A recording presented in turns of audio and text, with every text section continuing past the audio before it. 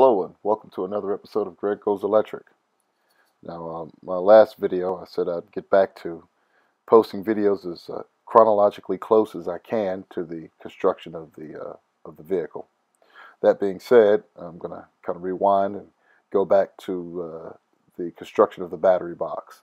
So that's what this video is covering. Now, it's a good amount of footage, so we're going to break this video up into two segments. This first segment is going to cover the unboxing, voltage testing, and water jacket testing of the 16 modules. The second segment will cover the construction, installation of the modules into the battery box, and then the battery box and its components into the vehicle itself.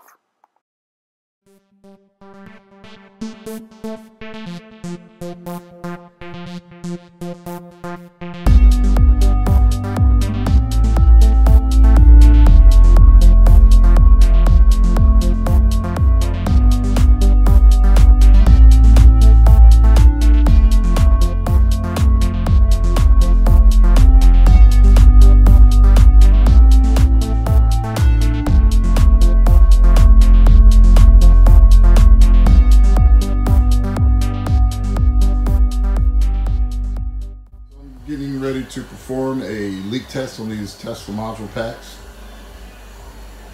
And on these modules, there are, on the opposite side, which is this is the opposite side of the conductive side, there are two inlets.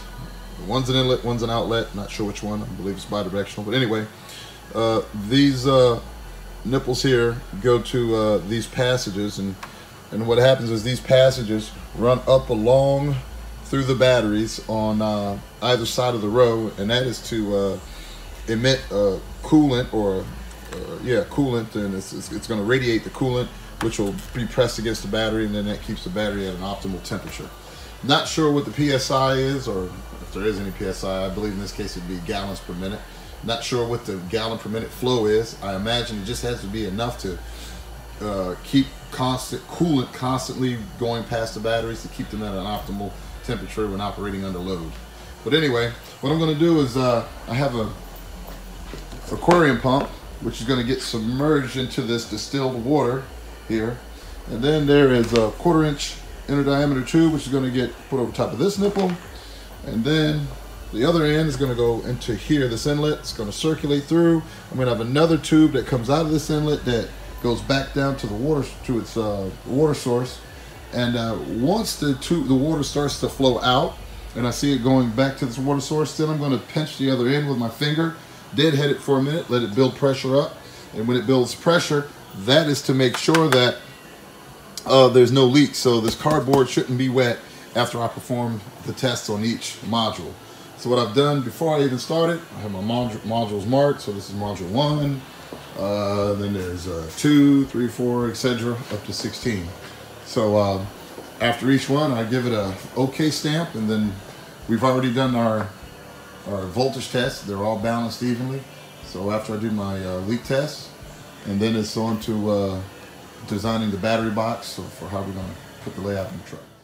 Now, the reason that we're even performing a leak test on these modules is because upon arrival at the trucking company, once we went to pick these modules up, we noticed that the crates that these things came in were crushed and damaged, and we weren't sure of what condition the modules were inside of the crates.